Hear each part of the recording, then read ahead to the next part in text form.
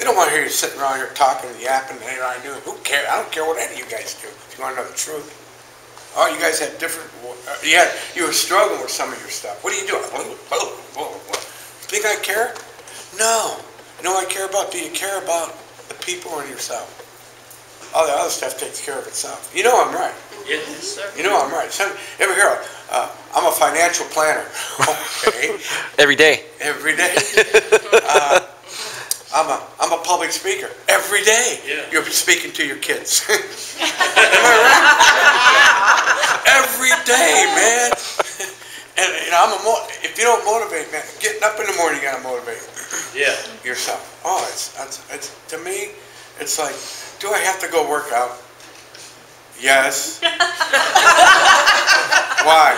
You look at the results, and you look at, well, if I did, here's what I'm going to look like. If I do, here's what I'll look like. I'm a goal.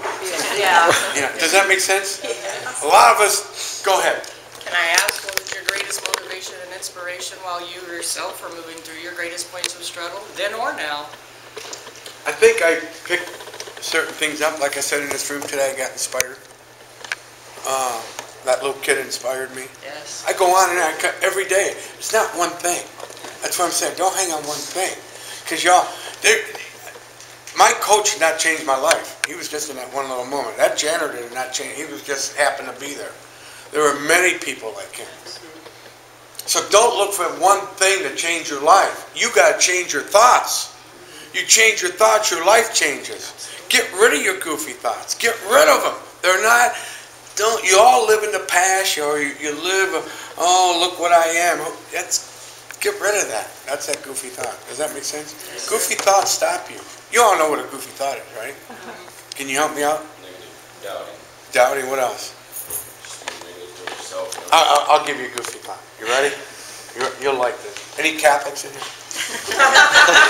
One Catholic? One Catholic. You know, I'm one of 14. So I'm not Mormon. Now, you'll like this. I could not look at you people when I was Catholic, because I could have gone to hell. That's the goofy thought right there. Don't look at him, he could be Protestant, you're going to hell. That's how I grew up. You go to church and your dad would say, you better not turn around today. You'll turn to stone. All these issues up there, it was goofy thoughts. Yes, sir. You know, and even when you talked in church, your ears will fall off. You can't turn up, you can't talk, you can't look at people. What the heck are you going to do? You see a good-looking girl in church, you can't tell your brother? Oh, man, look at the girl I'm back with, dude. You can't.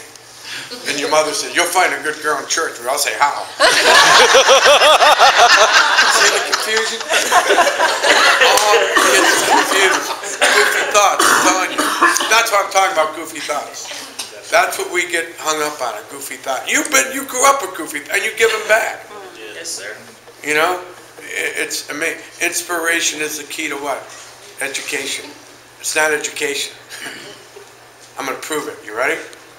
It's not what you know. I'm telling you, you don't know this answer. It's so simple, and you all should know it. I guarantee you there's not one that knows it. You ready for the question? You ready? Mm-hmm. And you're not afraid. Don't cheat. Don't... right? If you don't, stand up. But you better know the answer. Okay. If you don't know the answer, I'm going to embarrass you in front of all your friends. That's my teacher, right?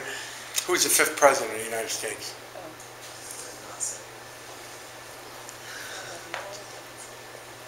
No idea. Are you an American? I'm not a history buff at all.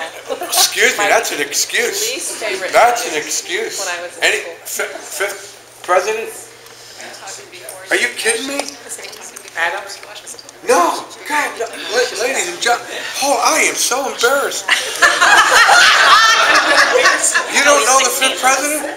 Hold on, stop right there. See how goofy that is? I'm going to tell you. I was 45 years old until I found out the 5th president. So are you going to tell us? See how excited you are now? I gotta know. Yeah, you got to know? Well, no. Don't stop guessing now. You know how you find out the 5th president? Google it? Yeah.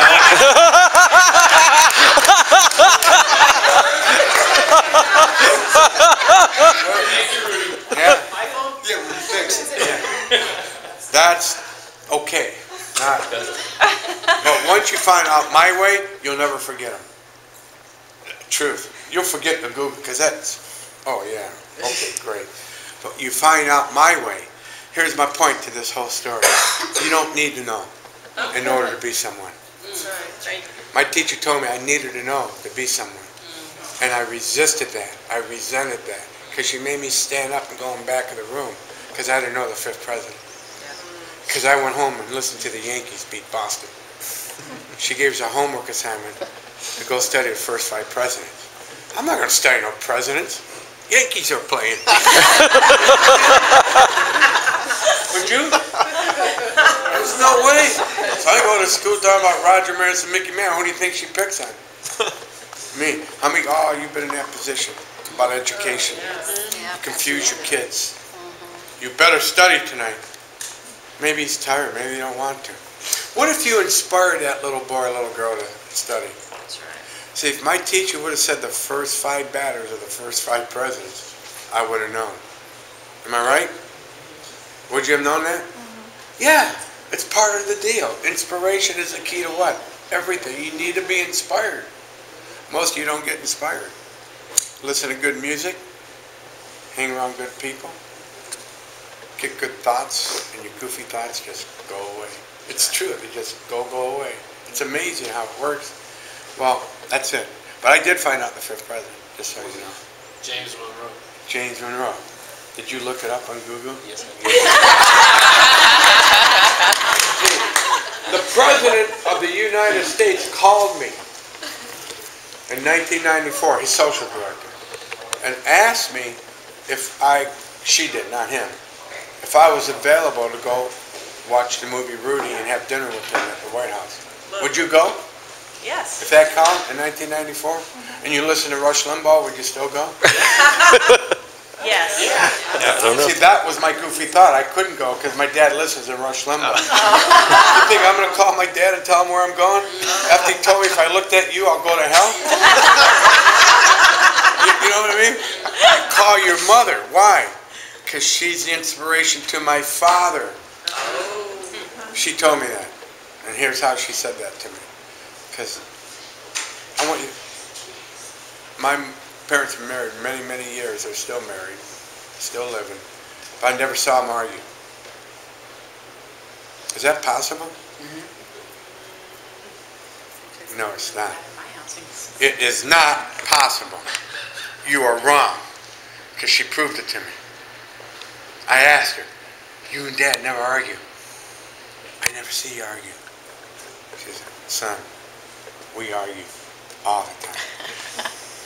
See, you do. See, we made a commitment to each other, never argue in front of you guys.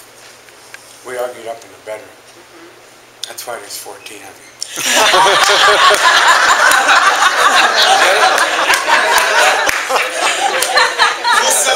You gotta know what inspires. So if you hear, oh, there's no perfect relationship, no perfect marriage, no perfect friendship. None. It's impossible. I'm not going to like everything you do. You're not going to like everything I do. You can't. Because God made you to think and do, and you got to compromise and come together. You got to talk. You got to, what's wrong with you? You all right? You mad at me? Why are you mad at me? You don't yell at your kid because he did something wrong, because you did it too. You probably did worse. So you sit him down and say, dude, are you all right? What happened? Why are you thinking like that? I just talked to my little boy. He's 8 years old just the other day because he threatened a teacher. We homeschool. All he said was, all he said to the teacher was, you'll be sorry. Because, pushing him to do something he didn't want to. You'll be sorry. He's right. There was no inspiration. So I said, what made you think like that, buddy? I don't know, Dad. I just get mad. I don't want to do this all the time. Yeah, I know. It's tough, isn't it? He says, yeah. But you know what? I'll tell you what, Danny. Next time you get mad, you just say, I'm mad. And say why you're mad. And we'll figure it out.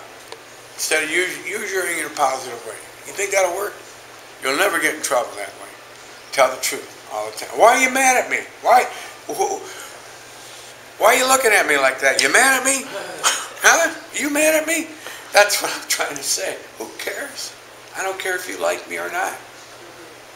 See, what I'm saying to you, if you say the truth while you're angry, people will see it and they come together. A lot of people don't tell what they think. I'm trying to figure out what you're thinking. Right now, what goofy thoughts run through your head? You got them, I know it. You didn't Google, you would have said that, Rudy. When I went to the White House, listen to this. When I walked in that White House after I called my mother to inspire my father. Right? When I went to the White House, first thing, I don't know if you've ever been there. Anybody been there before you go there? You know, right there, right plain as day, all their pictures are hanging up on the wall. So what do? You push your rewind button back to 5th grade.